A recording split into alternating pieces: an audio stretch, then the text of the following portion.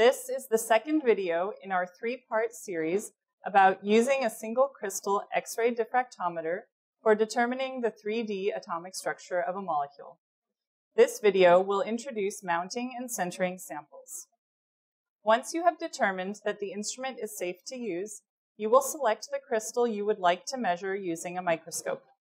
We will demonstrate the general procedure for organic or inorganic small molecule crystals. Protein crystals typically require additional special procedures to transfer them to the X-ray diffractometer for measurement. For additional help in selecting appropriate crystals, please refer to our previous video titled Analyzing Protein Crystals Using a Microscope. Modern X-ray crystallography uses cryogenic temperatures to improve the quality of the data collected. Your small molecule sample should be placed in paratone or parabar oil on a microscope slide to cryoprotect the crystal. For air-sensitive samples, the crystals can be put under oil in the glove box before transferring to a microscope. A protein sample also requires cryoprotection, but tends to require more extensive screening to find an appropriate cryoprotectant, such as ethylene glycol or glycerol. Let's take a look at the sample under the microscope.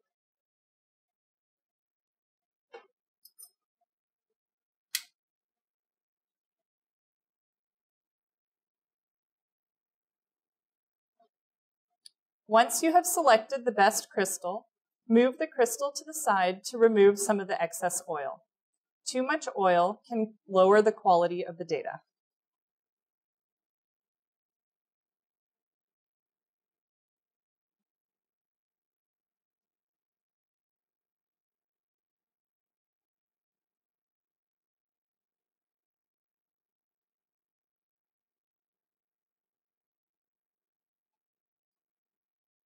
Then take a sample holder or loop and scoop up or pick the crystal. The oil is sufficiently sticky to help the crystal stay on the loop, but you should transfer the sample to the X-ray diffractometer relatively quickly. Once you have the crystal on the loop, place it on the goniometer.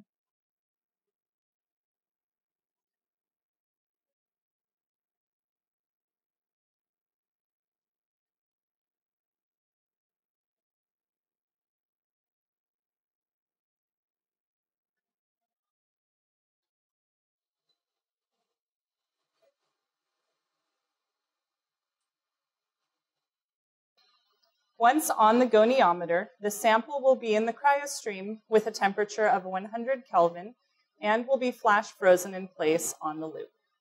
The goniometer has a magnetic base, so the loop easily snaps into place. You must be very careful not to touch the detector or beam stops with your hands. After sample mounting, you will need to center the sample so that it will be aligned with the X-ray beam at all angles.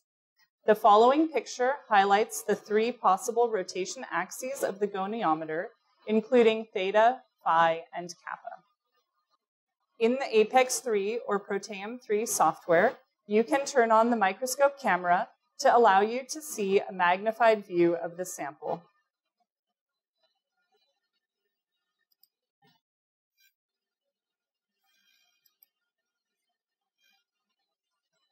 Add crosshairs to the view to help you determine the center.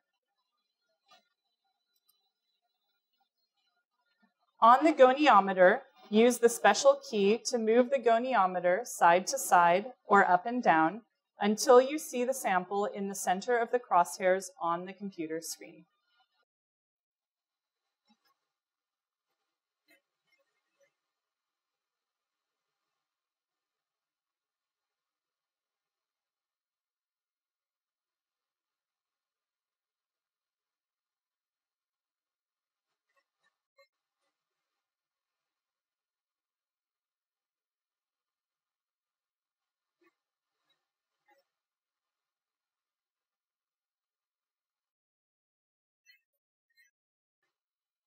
Now the crystal is centered in that direction.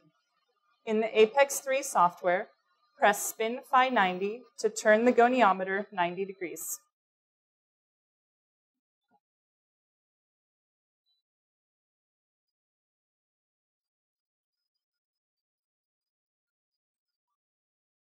Again, use the special key to move the goniometer side to side until the sample is centered in the crosshairs.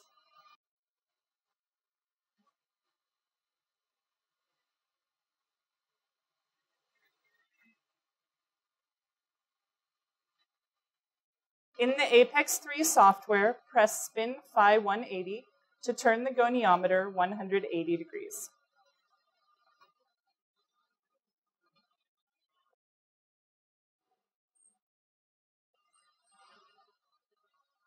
Again, use the special key to move the goniometer side to side until the sample is centered in the crosshairs.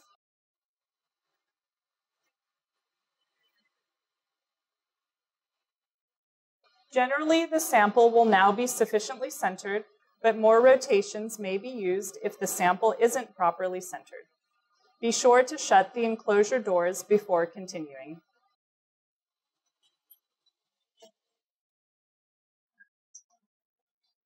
This concludes the second part of this 3-part video series. The final video segment covers crystal screening and data collection.